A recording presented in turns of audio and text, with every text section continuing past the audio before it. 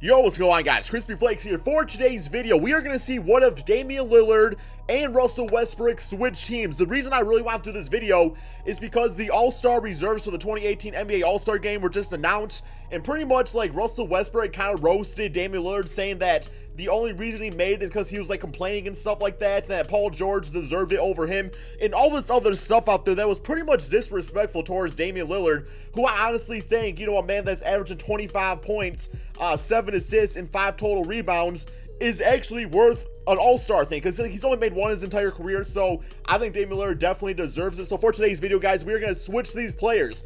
And you know, because you think about it like this, the current record of these teams at the making of this video: OKC Thunder 27-20. We got the Portland Trailblazers at 26-22, just one game behind. And I feel like the Trailblazers have a lot worse players around Damian Lillard than Russell Westbrook has on the OKC Thunder. So, you know, that means that Damian Lillard is carrying his team out there, right? I mean, yes, you got CJ McCollum. He's a great player. I love him as shooting guard. But I don't think he's as good as Paul George. Not quite yet, at least, but he's still a good player. You got Harkless. He's no better than whoever they got as shooting guard. I mean, what, Roberson, I guess, is a 76 overall player. Amino definitely is not better than Carmelo Anthony. You got Nurkic, who is a nice young center, but is not as good as Steven Adams. So Damian Lillard is doing about as much with a lot less of talent on his team. So we're gonna see how Russell Westbrook wants these guys out there, see if he can get them to the NBA playoffs, or, you know, still be a top seed, a top 5 seed like he is right now in the OKC Thunder. You look over here on the OKC Thunder, we got Damian Lillard out there. I honestly like the look of him on this team, just because, like, I feel like the biggest chemistry issue with the OKC Thunder is that Paul George and Carmelo Anthony, they feel like they need to, like, defer to Russell Westbrook at times, because Russell Westbrook, of course, won MVP last season. And that's not really, like, the duties of a point guard. You know, the point guard is supposed to lead the team and get everybody involved out there. So I just feel like Damian Lillard, yes, he does average less assists, but he also averages less shots a game, too. I don't know, I feel like he would play nicely off Paul George, because I feel like this would allow Paul George to feel more on, like, an equal level with Damian Lillard, and allow for, you know, a lot of nice things to happen on the basketball court as far as chemistry goes. So, guys, we are going to simulate this season, talk a little bit about all this whole situation right here. I want to talk about all-star snubs and all that, just because, I don't know, man, it's very interesting when you think about the idea. Wait, one second, let me put this on, yeah, playoff picture so we can see everything going on right here. But I don't know, like, the idea of all-star snub is kind of interesting, man, because in the end of the day, yes, I know that, like, being an all-star is cool and everything, but nobody really cares. Nobody really cares. Like, nobody really cares how many all-star games Michael Jordan got to. They care about how many rings he's won. So it's like, why do these guys care so much about this in a meaningless game? It really is meaningless. I mean, this year they are doing the whole draft thing, which is pretty cool, but actually I believe the NHL tried that out before, and they ended up canceling it because, like, people were getting hurt feelings out there because, you know, they were drafting other players, and just, like, guys were like, yo, why'd you pick me last, man? And it was just all this crazy drama and all this stupid stuff out there. So I don't really get it, guys. What's, like, the big thing about being an all-star? It's like, yeah, maybe you get maybe you get a $125 bonus or something like that when it comes to your contract. Maybe there's a clause in there saying that if you win, that you get you know, in the all-star game you get more money or something like that. I don't really know. Yo, what's going on over here, man? Come on, man, y'all gotta simulate. Okay, but yeah, I think it's a bit, you know, disrespectful for what Russell Westbrook did, calling out the guy like that, because, like I was saying, man, like, Paul George this season, his stats are nice. I will say he does deserve to be on the All-Star game. But you think about it like this, man, no matter what you do, there is always going to be snubs. Plain and simple. It's like, if Paul George would have made it, then people would have been complaining, saying, you know, oh man, Damian Lillard's a big time snub. So it's just kind of like same song and dance every single year, where people just, like, complain about that stuff. And I mean, I get it. We all are fans of our favorite players and stuff like that. I think of, like, Andre Drummond on the Detroit Pistons. Like, obviously you guys know the Pistons are my favorite team, but guess what?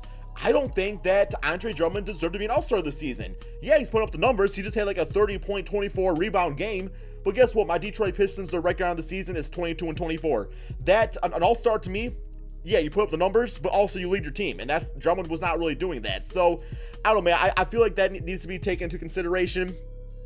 And I feel like in the end of the day, it's like you look at Paul George and Damian Lillard, they had to make a choice in that case, and Damian Lillard is the better player on his team. Like, he's the #1 player on the Trailblazers, where Paul George is currently, would you say he's probably the second, you know, the second best player on the Thunder behind Russell Westbrook, right?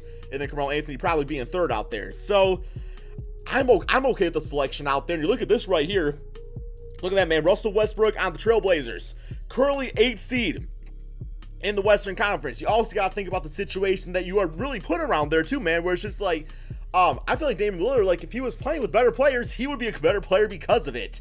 It just makes sense, right? So I don't know. I've always respected what Damian Lillard's done out there, just because he's never always had like the best management. You know, they've never always like made like the best like draft choices out there or the best free agent stuff. They always got bitch ass contracts, it seems like.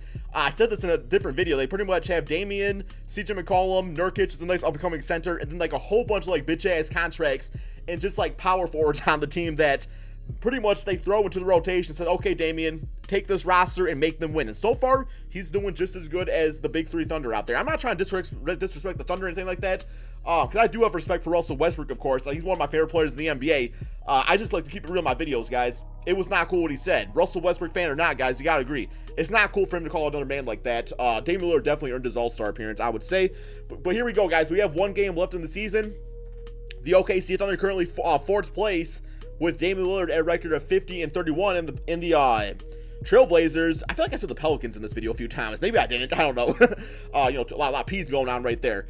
But yeah, are not in the playoffs. So simulate through date, see if they make it. You know, at the last second, they do not. So we got Stephen Curry getting the MVP, Ben Simmons Rookie of the Year, Jeremy Lin, Andre Drummond, and Chris Dunn getting some awards out there. Russell Westbrook still getting All-NBA first team. So yeah, I'm not trying to prove a point saying that Russell Westbrook is not any better than Damian Lillard. I obviously think he's a better point guard. I just think that he's also in a better situation. So I feel like what Damian Lillard did on his team is big time with what he has out there. So kind of the point of this video, I would say. But let's check out the player stats on the season. First, let's check out Russell since he got that All-NBA first team. So player stats, he's still averaging a nice 26 points out there. His rebounds down a little bit from last season. You know, he was averaging that triple-double. Let me pull it up real quick. This season, he is actually averaging, you know, 25 points in real life, so he's right about at that same average. He is averaging 10 assists, and his assist numbers are down 1.4. Makes sense. Not as good of players to pass, not as good as shooters on that team. And his, let's see what his rebounds per game. He's about 10 rebounds a game too, which is also down on that. CJ McCollum, a nice 25 points, so he played nicely with Westbrook. We got Nurkic out there getting the 13 points, 8 rebounds. So let's also check out Damian Lillard now. And he led this team in scoring, 25 points. Got himself the 4 rebounds, got about 7 assists out there. But also you got Paul George, whose scoring numbers are up. I believe right now he's averaging about 21 points on the season, so that frees up more things for him. And I don't know what Melo's averaging on the season right now, but I don't think he's averaging no 20-plus points, is he? I'm thinking he's probably around like 17 points per game. Could completely be wrong about that. But I don't know. I just feel like for chemistry reasons, this fit just worked out nicely. You know what I'm saying? So let's go ahead, guys, jump into these playoffs right here, see what it's all about. Really, we just have the OKC Thunder, who will probably lose in the second round to like the Houston Rockets. Similar current round here. And, oh, well, okay. Oh, damn, yo, Clippers up 2-0 and lost that. Okay, well, that's not great. Okay, so closeout game, 35 points, 9 rebounds, 6 assists for Paul George, 22 for Carmelo, and a 19 and 13 assist game for Damian Lillard, who shot 7 for 20. So, you know, he can also be kind of a streaky shooter at times, no doubt. Here we go, Houston Rockets, similar current rounds. And yeah, I didn't expect them to get past that team because that team is just phenomenal right there. But closeout game, 34 points. We got 26, 5, and 3 for Damian Lillard. Let's go ahead and submit the rest of the playoffs. But yeah, guys, let me know in the comment section below. What do you think about Russell Westbrook's comments towards Damian Lillard? Do you feel like they were warranted? Do you feel like he should have? Do you feel like he had the right to kind of like defend his teammate like that and say, yo, Paul George should have made it? Which I'm not denying that. Maybe he should have went with a more mature route of doing it. Just, I don't know, man.